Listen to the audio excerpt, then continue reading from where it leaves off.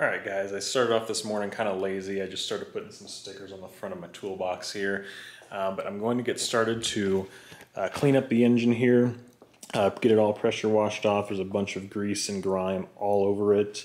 So once I do that, I'll start taking everything off that I pretty much don't need and start to reseal the engine. I do have new valve cover gaskets here, some new exhaust gaskets, but don't have to worry about that today. Some camshaft seal gaskets, a new boot for the transmission for the shifter fork, or actually the clutch fork, because that was just completely missing. I have an OE throwout bearing that was discontinued. I was able to find it at a Toyota dealership. And of course some other good old Toyota parts like oil filters, some fippage, and yeah, I'm going to start to reseal pretty much everything. I have rear main seal, front crank seal, all that stuff, but I have to first degrease the engine, get everything cleaned up nicely, and go from there. And this video I'm going to try to do more like a tutorial so you guys can see everything that you can do on here and how simple it actually is to be able to replace all these components.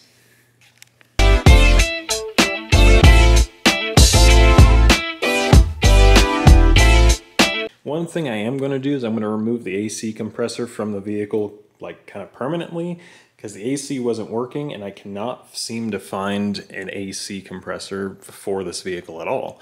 I can find the compressor itself, but the clutch you cannot get with them, and I'm pretty sure this clutch is bad. So will not have AC, and I guess I'll just have to live with that for now. I'll just have natural AC, roll down the windows.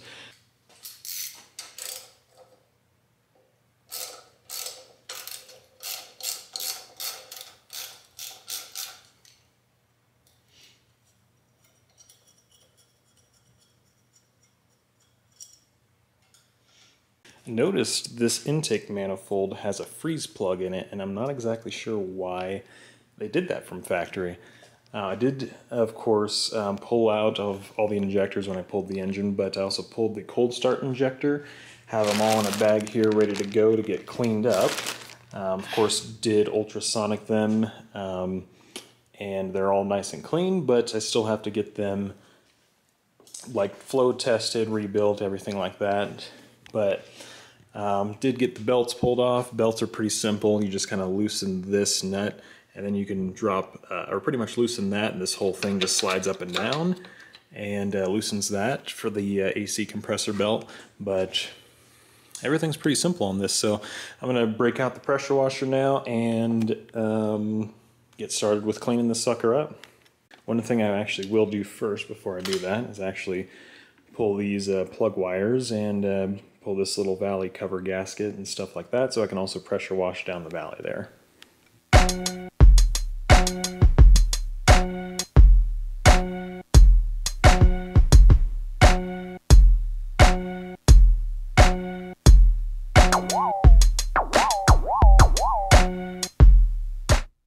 Now you can see why I need to clean down in there. It's pretty disgusting. Previous owner said he had done the valve cover gaskets, and I'm pretty sure he was lying to me because everything tells me that there was a bunch of leaks coming from the valve covers leaking right onto the exhaust there, especially considering there's an actual pool of oil down there.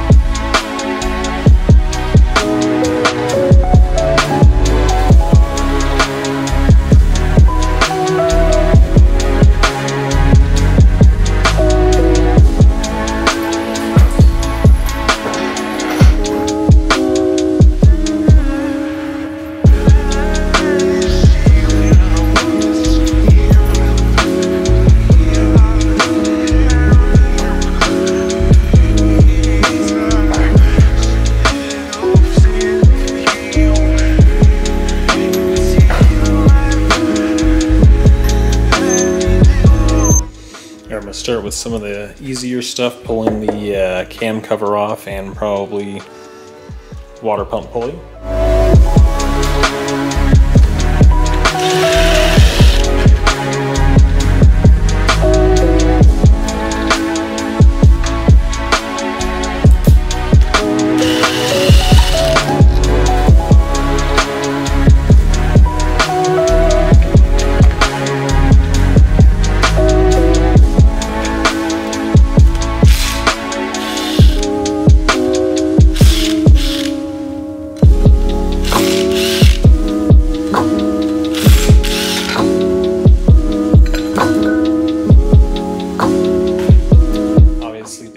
Made that pretty easy, but if you don't have an impact, what you can do is pretty much reassemble everything with the belt, put the alternator back on, all of that, put the belt on, get it real tight, and then you can just use the ratchet, kind of break everything loose, because the belt, being on the crank pulley, acts as a resistance so you can break all of these loose. I just realized I don't have a pulley puller to get the crank pulley off, so I'm going to start with probably the intake manifold now. This thankfully is just a 12 millimeter to get all these bolts off.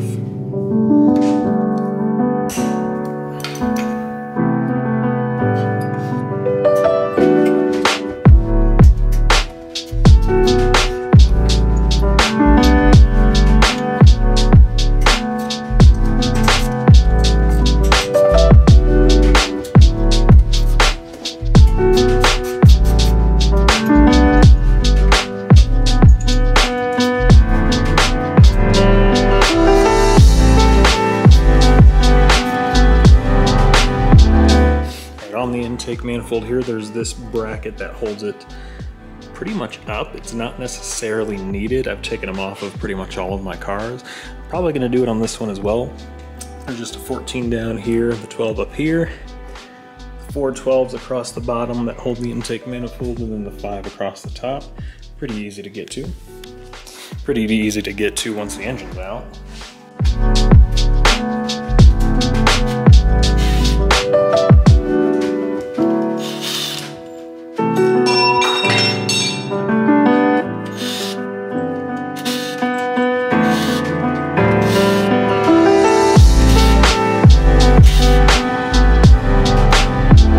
Good thing about the intake manifold is all of the bolts are pretty much the same length, and there's just 2 nuts that you should kind of be able to point out that they go on the 2 studs there.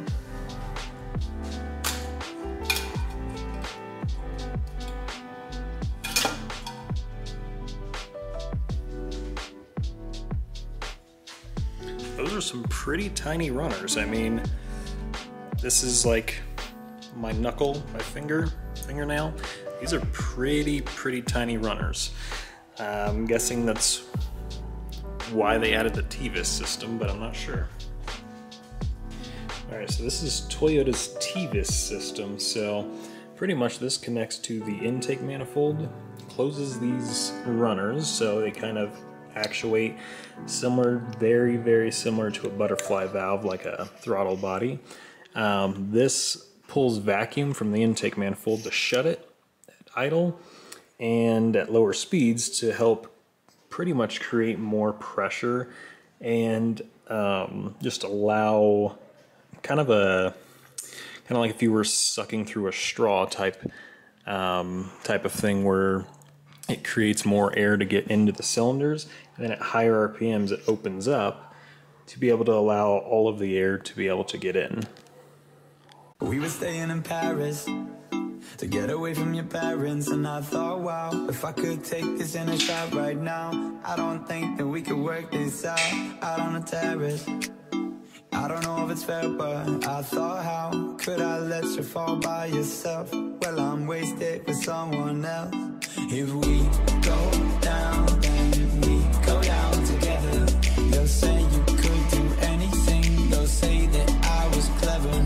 If we go down, then we go down together. We'll get away with everything. Let's show them we are better. Let's show them we are better. Let's show them we are better. We were staying in Paris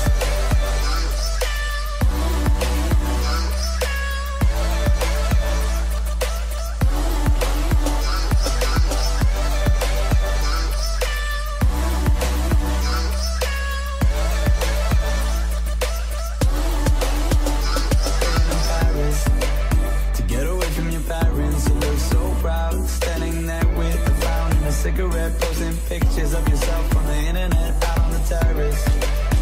We breathe in the air of this small town, on our own, cutting glass with the thrill of it, getting drunk on the past we were living in. If we go down, then we go down together. They'll say you could do anything, they'll say that I was clever. Alright, I'm going to start by removing the crank pulley here. I have this pulley remover tool that hopefully should get the job done. If for some reason it doesn't, I do have a slide hammer as well that should get the job done. Show them we are, show them we are, show them we are. Let's show them we are better. We're staying in Paris.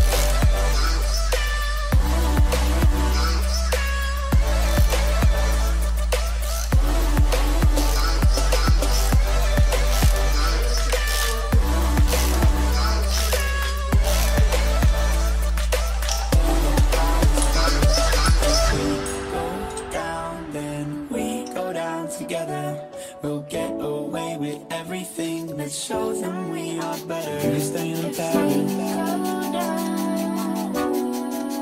We were staying in Paris. Alright, and there we go. Crank pulley is off. It does have to be pressed on, so I'm going to have a fun time with that.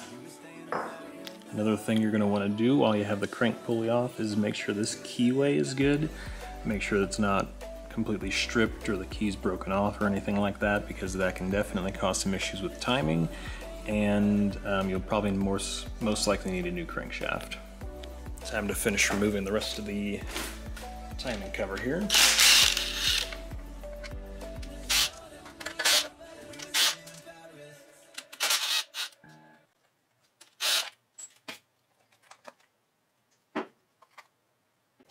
I'm going to rotate the engine over to top dead center, and since I don't have a crank bolt to be able to rotate the engine, I'm just going to use the cams.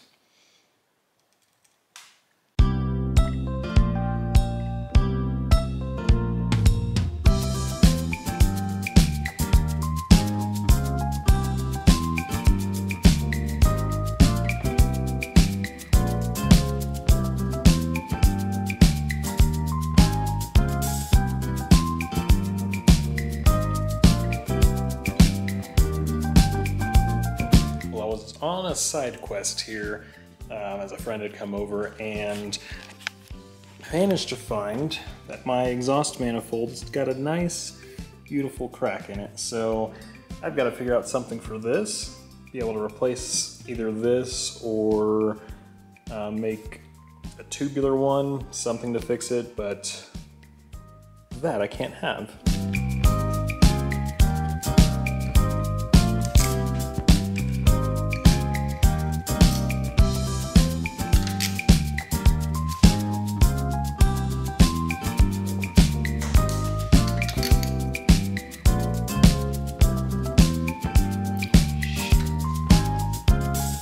So something I just realized, this tensioner pulley bolt is a 12 point and not even a 6 point. That is really weird.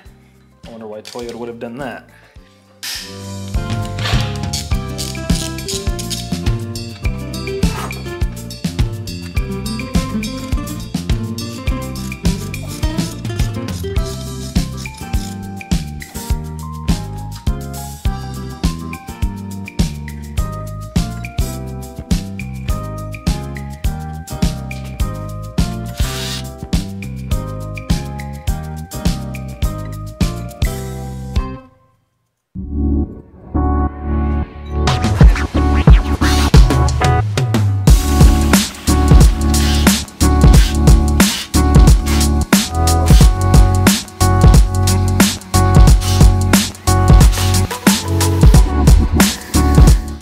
Oh yeah, you can clearly see here that the cam seal on that side was leaking. This was starting to, and just leaking all down the face of the block.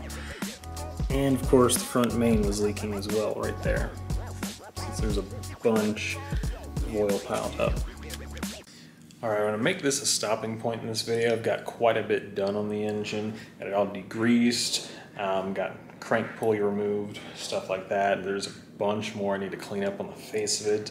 As you can clearly tell, of course, with the leaking seals, I wasn't able to clean back behind the timing cover, but I'll get that all taken care of next video, and hope you guys enjoy this. Please like, subscribe, share, comment down below your thoughts. I hope this is kind of giving you guys an idea of how to work on the 4AGE a bit, and the steps you need to do to be able to properly work on it. But just remember, don't quit on a body that won't quit.